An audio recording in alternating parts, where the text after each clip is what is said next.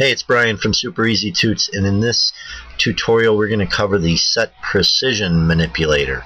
And it's similar to the set width manipulator that we learned in previous tutorial, in that we must pound include the IO manip file. We do that again up here at the top.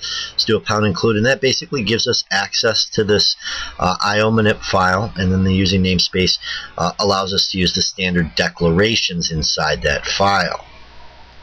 Also, just refresh your memory, the default value when we see out a float or a double is 6 digits. And in order to enact, so to speak, the Setprecision manipulator, we just type out the word Setprecision, and then inside parentheses we put a numeric value, and that number must be an integer value. So what I've done in this program is I've created a float named my GPA, and given it it's pretty close to accurate value of what my current GPA is, 1.786 blah blah blah. And then I've got our honor student here, Sarah. She's got a bright future with that 3.82 GPA. And when I see out my GPA, that float variable, just by default it's going to print 6 digits, so we're going to get this value here. So I've commented out this bottom portion. We get to see out my GPA. When I run this, we see that indeed we do get the 6 digits. Count here, 1, 2, 3, 4, 5, 6. Now we can manipulate that using the Setprecision Manipulator, and that's basically what I've done here. I just again typed Setprecision, and in the parentheses put 3 with my GPA to follow the variable my GPA. So what that is going to do is that is going to print out 1.79, and basically it's going to round this up because this is a 6, so this 8 is going to get rounded up to a 9, and we have 1, 2, 3 digits as we had in our Setprecision in the parentheses there.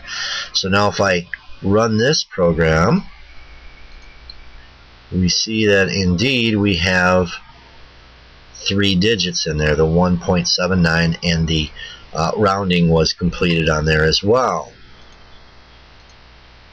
So now the thing about that is once we set the Setprecision, it carries on throughout until we change it. So what I've done in the next line is I've couted the float variable Sarah GPA, and it, even though I don't have a Setprecision operator in here, it's going to use this previous one that we defined here. So it's going to print out 3.82 from her GPA. So I'm going to go ahead and run this with this. We have the Sarah GPA with the Setprecision in the previous line, not in this line, and you're going to see that we get a 3-digit output, and there we have it, the 3.82.